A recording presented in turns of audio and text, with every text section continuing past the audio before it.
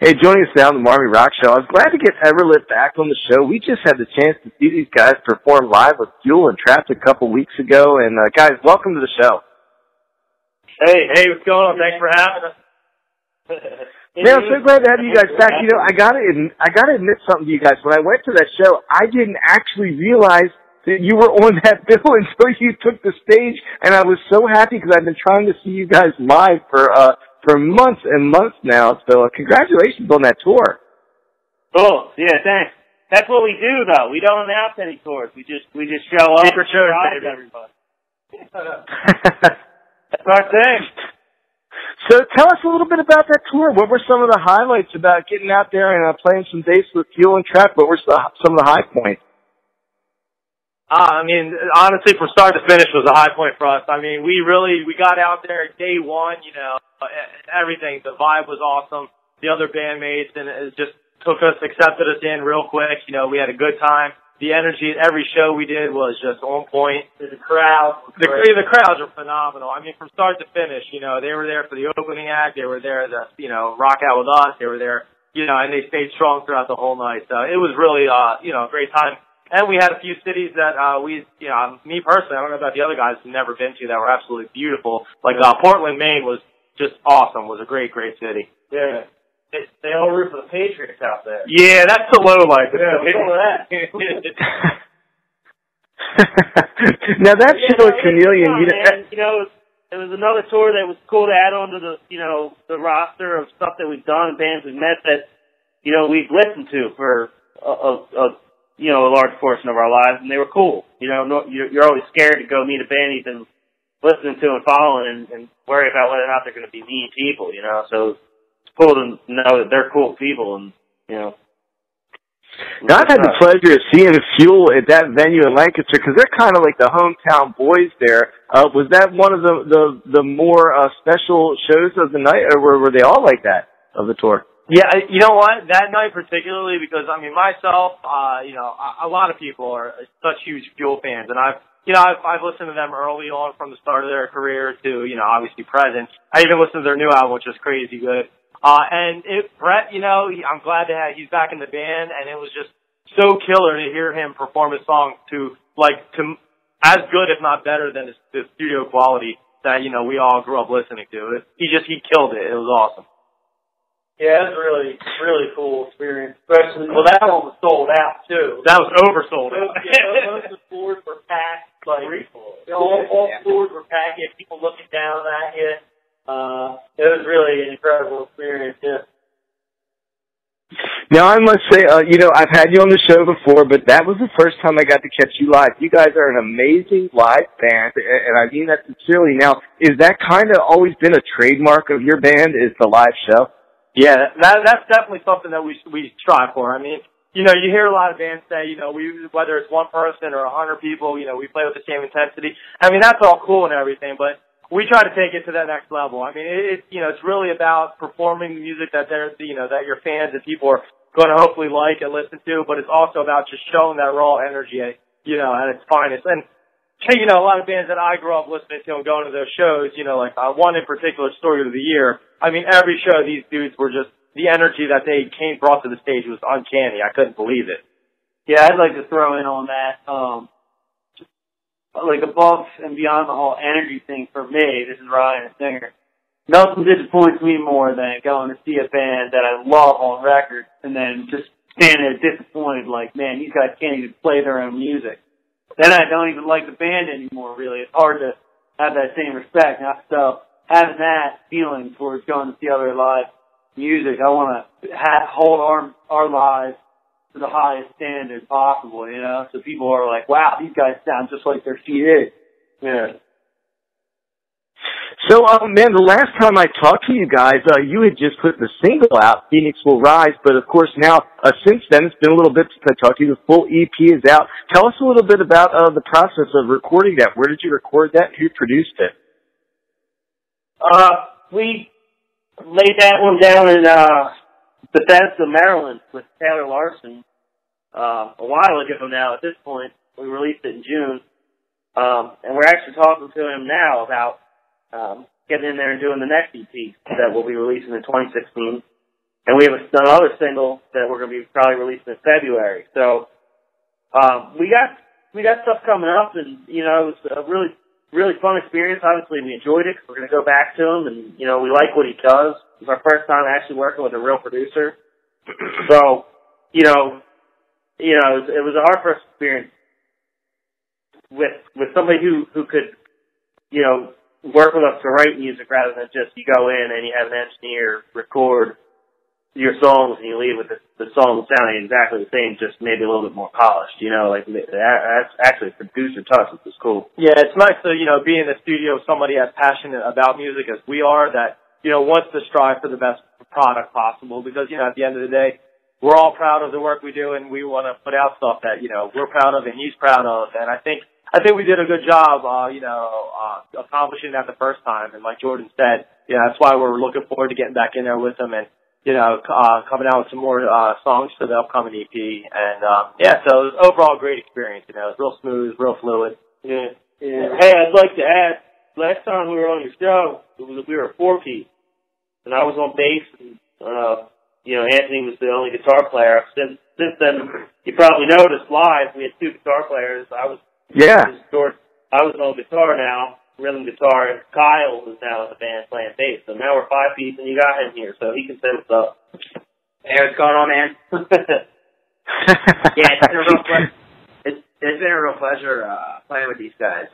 We've been on a couple tours together now, and just touching on the energy that you saw when we played live, I've never really experienced anything like that as far as playing music with guys. So definitely, they've held me to high standards when, getting in the band and just making sure that, everything we do as far as putting ourselves in front of people really makes us look and sound how we should sound and how the album sounds.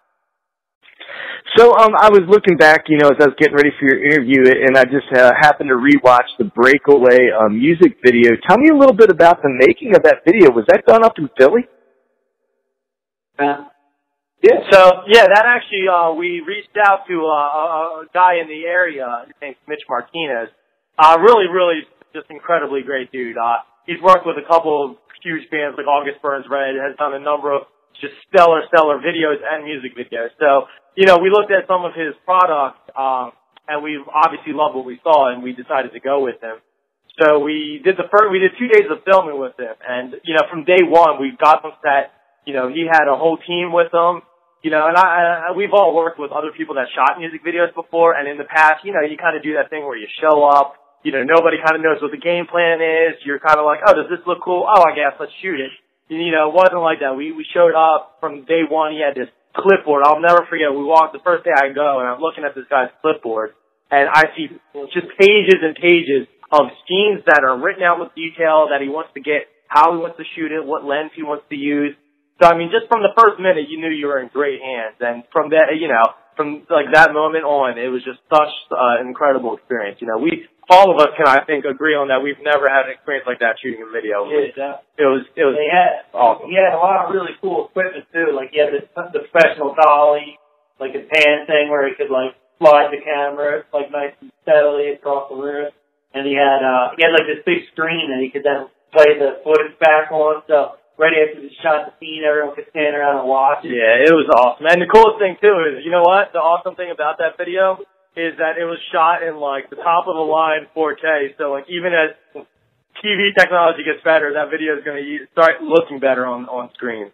Yeah, considering we've never, we've all every video we've ever done so was, a friend of ours saying like, hey, let me shoot this add to my portfolio, or a favor, doing it for $200 or $300 or something like that. He really treated us like we were, movie stars. So good. We were like, hell yeah. We had makeup artists. We had help there feeding us songs and stuff. We were like, wow, we were living the life. Yeah, it was awesome. Hey, don't forget. Hey, I noticed looking back at your Facebook page today that you guys were at Rock Allegiance, and we were there as well. Do you guys get to any of the other big festivals? Or that was kind of a unique one in the Philly area. Do you get to any of the other big festivals? Well, we were just there hanging out. We did a couple. Oh no, but that's what I meant. Like, do you go to any of the other ones as fans as well as being in the band? Yeah, we try to get out as much as we can. Obviously we're getting a little bit older, and got jobs and stuff. But yeah, when we don't have other commitments, we definitely want to get out and go to shows and go to festivals and stuff. Do as much as we can. Yeah, that one was a pretty cool one, man. We had a good time up there, and I'm sorry I missed you guys in the crowd. I would have stopped and said hi if I'd have seen you there. But hey, you guys are at a band rehearsal tonight too. Tell the world what goes on at an Everlit band rehearsal. Well, this interview right now. We normally we find everything in the world to do except for play music, paint each other's fingernails. It's a real totally experience. Braid each other's hair. Yeah, highbrow kind of stuff. Yeah, you'd expect out of a stellar rock band such as us. No, if we don't have anything, if we don't have any tours or shows or studio coming up, it's pretty laid back. We just try to, have a good time. We'll rehearse a couple tracks to get warmed up, and then we write.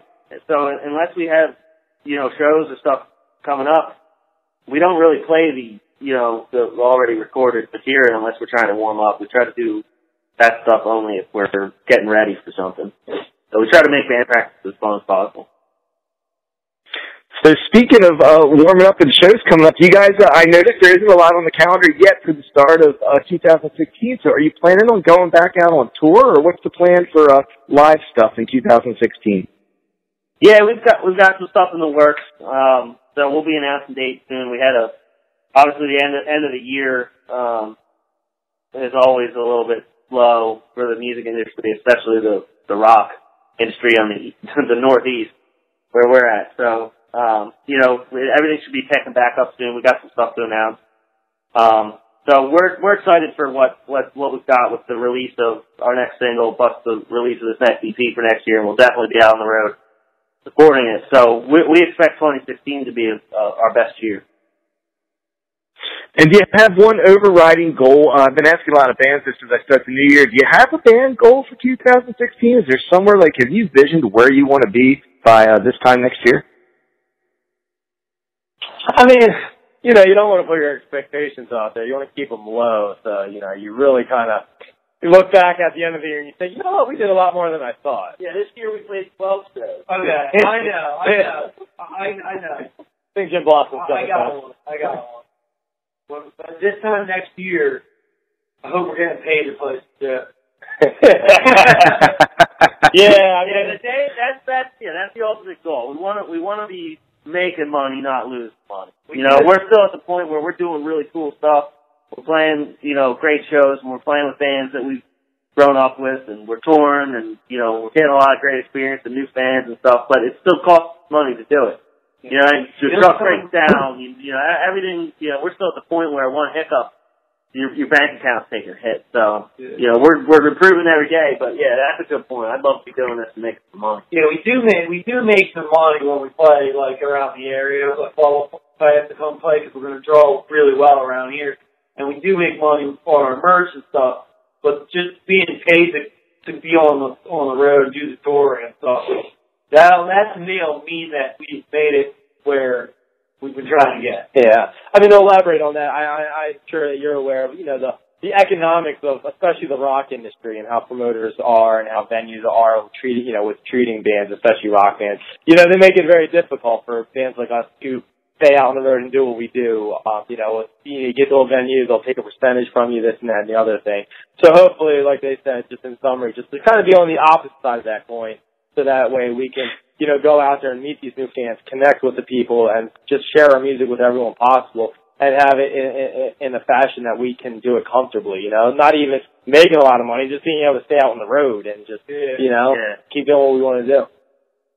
That's a real realistic goal, man, and no wiser words were ever said, man. We preach that to folks listening to the show all the time, man. When you're at a local show like that, go buy a CD from the band, go buy a shirt from the band, and it doesn't matter if you don't need another shirt, man. Go support them, because it's how these fans are able to stay out on the road and keep coming and playing the music that we love. So, hey, the guys from Everlit from Philadelphia, man, it's been great talking to you all again, and I'm so glad I finally got to see you live, and I'm sure it won't be the last time. So, thanks for being back on the show. Not, man.